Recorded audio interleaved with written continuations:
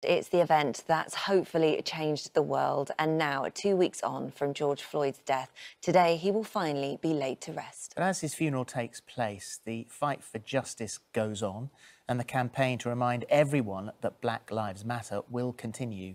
Well, we're joined now by Little Mix's Leigh-Anne and singer and broadcaster Jamelia to reflect on today's event and what it will mean for the future.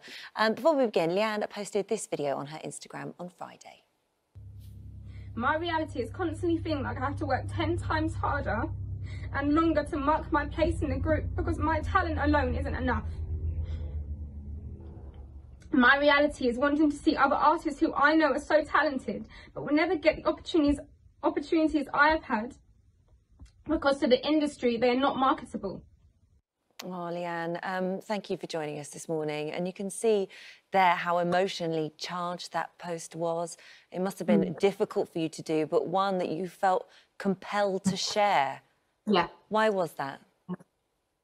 So I spoke about my experiences briefly last year, and I just didn't feel like enough people cared, like enough people were listening. And obviously this is the first time in my life that the whole world is speaking about racism, speaking about Black lives, and I just so overwhelmed by it. And I just thought, you know what, I feel like I need to kind of get rid of this pain that I've been carrying around for 9 years, and also hopefully relate to people. And yeah, I just thought it was the right time to post it. Tell us then what that 9 years was like. You say that you felt lonely. Quite obviously you were posting about it last year, but nobody was listening. It just wasn't registering. So what was it like for you?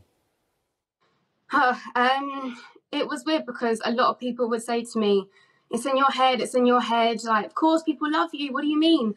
And obviously my team, I only have one mixed race lady that works for me. I'm touring to predominantly white countries, and just that sort of sense of feeling like a misplacement sort of feeling, and just not like I really belonged. And yeah, and I could only really speak to my family and some of my friends, and I just felt like a lot of people just didn't understand why I felt the way I did. But yeah, and like even when I watch that video back, and I can just see how much pain that I'm carrying, but now I just feel like people are actually starting to understand and starting to educate themselves and see that this problem is it's massive, and we need to talk about it, and there needs to be a change because we can't go on like this anymore. Over 400 years of oppression, it just can't go on anymore. And so now knowing that conversations are being had, and more importantly, conversations are being heard, like you said, this fell on deaf ears a year ago, and it's different now, thankfully.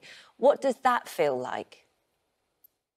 I just feel overwhelmed by it all. I think I speak for a lot of the Black community when I say that it's a sense of frustration because obviously we've been living with this for so long, but I guess now, as I say, like the whole world is speaking about it, and it's kind of, hopefully there is going to be a change, and I feel hopeful.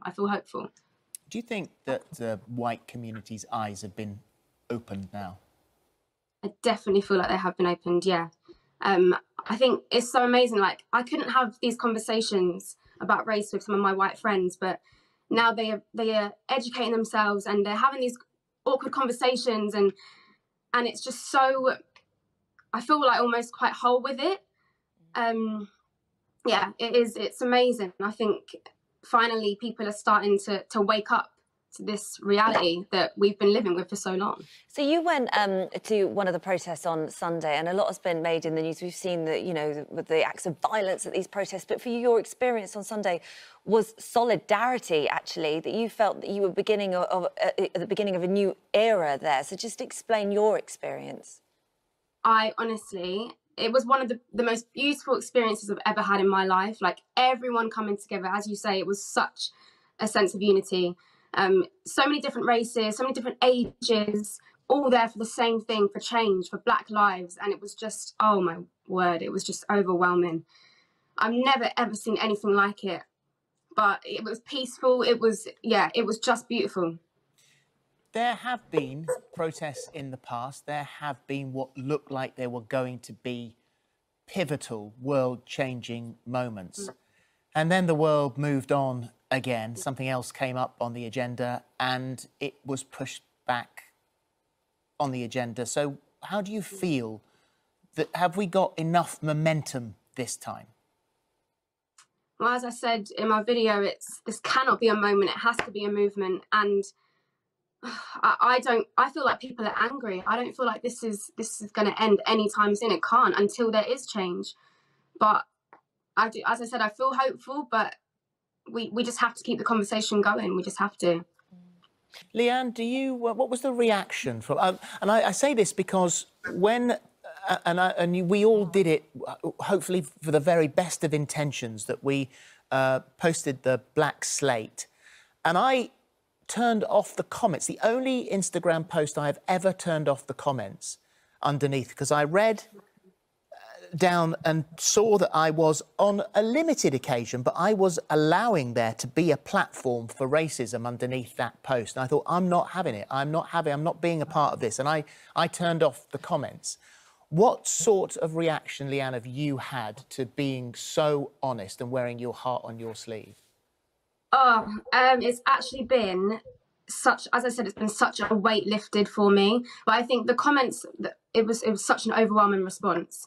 I was hearing from people that have been in the same sort of experiences that I've had.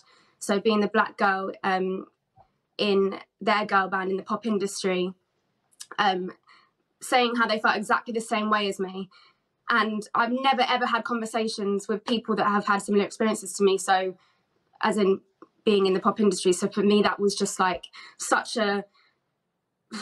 yeah, just a very, very overwhelming. Can I just ask, because Jamelia, you said something there. You said, I sacrificed my career, and what people will say was banging on about this.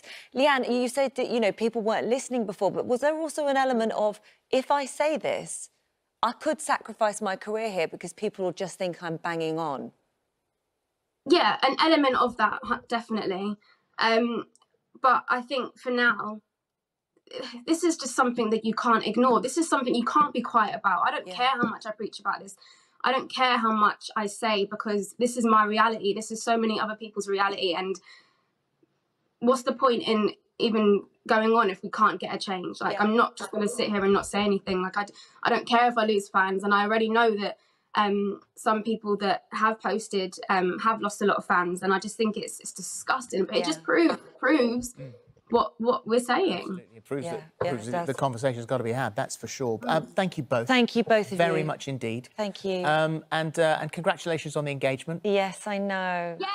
I know, I know. Thank you. Oh, well done, you two. What you've got to do, though, is you've got to go out now and buy some clothes for those co-hangers. That is so rude! I've been having clear out. You have.